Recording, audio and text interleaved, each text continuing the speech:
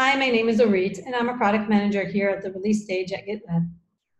Today, I want to show you a really cool, new, awesome feature that we're going to be releasing in 12.2. It's an addition to feature flags that we released previously, and this is an additional strategy for triggering feature flags on and off. And it's going to be based on %rollout.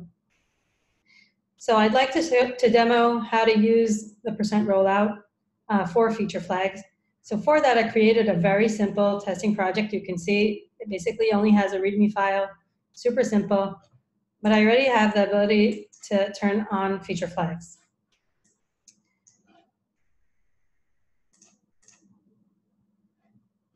So in order to demonstrate what we're going to do, I'm going to create a new feature flag.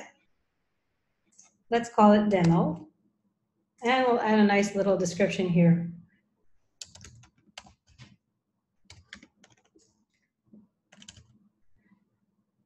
As you can see, this page has already been around for a while, but now we have an additional rollout strategy dropdown. At the moment, we have all users and %rollout. The default will be all users, but %rollout can be selected. And you can create a different strategy for different environments. So let's go ahead and do that.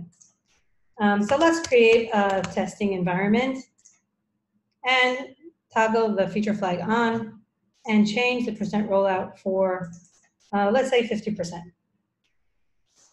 And let's create another environment for production. Turn the flag on and decide for different %rollout strategy. Let's be conservative on production. We'll decide for 15%. And let's create our feature flag.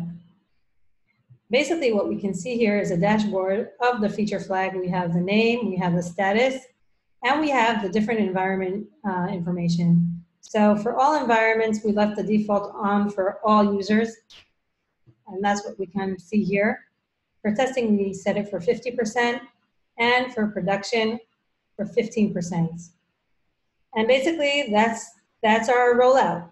So I hope you enjoy this feature, and if you have any questions, please feel free to ping me either on the issue or by email, and I hope you enjoy using it.